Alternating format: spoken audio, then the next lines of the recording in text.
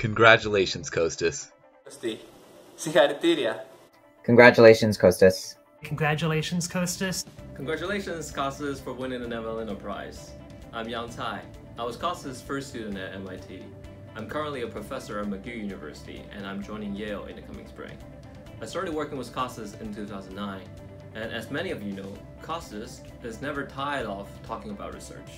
It could either be after attending a whole day of talks, a stock, or on our way back from a bar at 2 a.m. That's what I enjoy the most. Congratulations again, Costis. We're all very happy for you. Hi, I'm Alan Deckelbaum. I was Costis' graduate student from 2009 through 2014, and now I'm a research scientist at Renaissance Technologies. I'm so excited for you and for all the recognition that your work is receiving, and I'm honored to have had the chance to work with you. One thing that really stood out to me in my time as Costis' student was his fearlessness in attacking really hard, fundamental problems, and I'm so glad to see his successes getting the recognition they deserve. I just want to say congratulations, wish you all the best, and I look forward to hearing all about your many more accomplishments in the years to come. Hi everyone, this is Matt Weinberg. I was a student of Costis from 2010 to 2014, and I'm now at Princeton. I was thrilled when I found out that Costis won the Nevanlinna Prize, but like many of you, I was also not at all surprised. So from the perspective of one of his former students, one of the many reasons that Costis was a special advisor is that he always had high expectations for us, but he also made sure that we always had the support in order to meet them.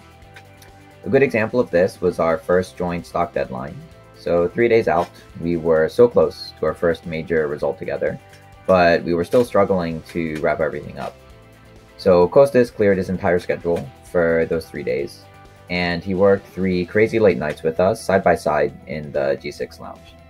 So this is just one way in which Costis has been a perfect mentor for me over the past 8 years. I know that a great deal of my present happiness is due to his mentorship, and I cannot be more lucky to have him as an advisor. I'm Christos Jamos, and I'm a professor of computer science at University of Wisconsin-Madison. I was Costis' first Greek student, and I enjoyed working with him in my PhD. I loved his hands-on style of research and that he never gives up until he finds a solution to a problem he's working on. I remember we would sit together and think for hours until we get either a positive or a negative answer to a question we're discussing. And that's not an easy feat, as Costis always asks the hard and important questions in his research. That's why the Nevanlinna Prize is well deserved. And I'm sure even greater achievements await for him in the future. My name is Gautam, and I'm a research fellow at the Simons Institute for the Theory of Computing. There are many great researchers out there, but what really sets Costis apart is his lofty goals and his fearless determination when it comes to choosing problems.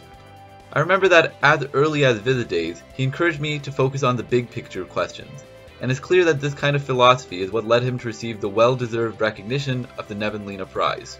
While many would be afraid to step outside of their comfort zone, Costis has no such research anxiety and has made major contributions not only to game theory, but also statistics, machine learning, and applied probability. I'm very lucky to be in his first batch of students, and I'm excited to see what he has in store next for us.